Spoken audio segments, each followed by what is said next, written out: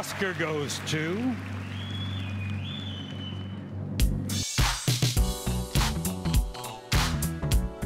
So 2019, give me a Best Picture nomination. Maybe it's just something you're pulling for. It doesn't have to be a lock to have happen.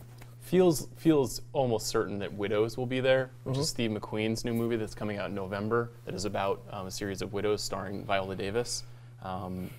It's sort of a movie that's by the right studio, that's by the right filmmaker, who has the pedigree. It will fit very neatly into what has been happening in Hollywood over the course of the last 6 months, because it is a revenge story as well. And McQueen is a master and acknowledged as such. So I wouldn't be shocked if it showed up there. Don't we, and you know this, of course, far better than I do, but don't we have movies this year, new movies from the darlings of last year? Don't we have a new Barry Jenkins movie in Beale Street? We do. And Damien Chazelle's First Man, will that be this year? October. So I think that'll be interesting to see. That was one you were really interested in. Do you know who's starring in First Man? Yeah, I do, but I'd rather hear you say it. Two actors named Ryan Gosling and Claire Foy. It is the year of Claire Foy. Wow. I mean, it's been the year of Claire Foy for many years, but I'm looking forward to Bow that to one. the crown. Yeah. I also love a 60s space movie, so Has I'm ready. anything, Sean, has anything emerged from, I guess we've only had Sundance with other film festivals to come, has anything emerged? Because the weird thing about the way this works is, this time last year, I guess Lady Bird hadn't premiered yet, but No.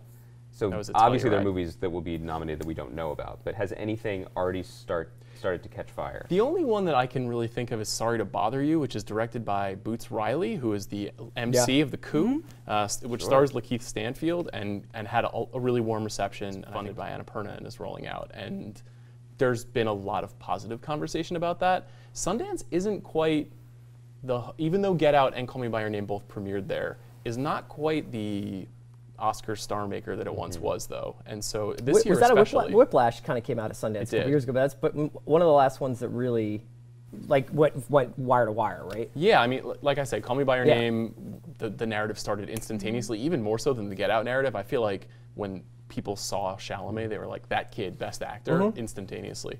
But there are not very many films this year. I'm sure there will be several documentaries that are up for it. One thing that's worth talking about, and I'm going to remain agnostic as to whether Black Panther will get a nomination or even if it deserves it, but along with Get Out, there is an increasing attention to the way that movies can elevate and excite and exhilarate people beyond like, oh, what's Thor going to do with only one eye? You know what I mean? Like some sense of collective, like we are all seeing this movie, we're going to go see it, and we're going to talk about it, and it's going to engage us.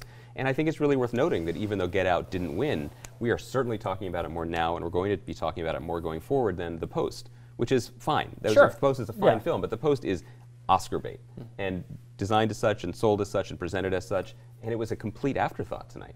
Which, again, I don't mean any disrespect to it as a movie, but I do think there might be some trend shifting there in terms of what we talk about as an Oscar movie and what we look to as a probable Oscar movie. Yeah, the ones that I was just going to shout out, I was going to say that I think we might see some Brad Pitt next year.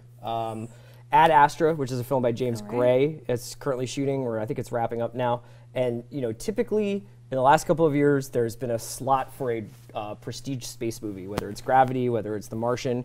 This obviously will probably be a little artier than those two, or maybe a little bit more ponderous, but Brad Pitt as a spaceman, directed by James Gray, I'm there. He's also, I don't know if this is coming out next year, or this year. Oh, Once Upon a Time in Hollywood. Is that 19? Unclear. Okay, so we might have Once Upon a Time in Hollywood by the end of the year as well. So that's a new Quentin Tarantino film with Leonardo DiCaprio. Hit into caps. Yeah, so we'll see. I don't know. What a time. What a time.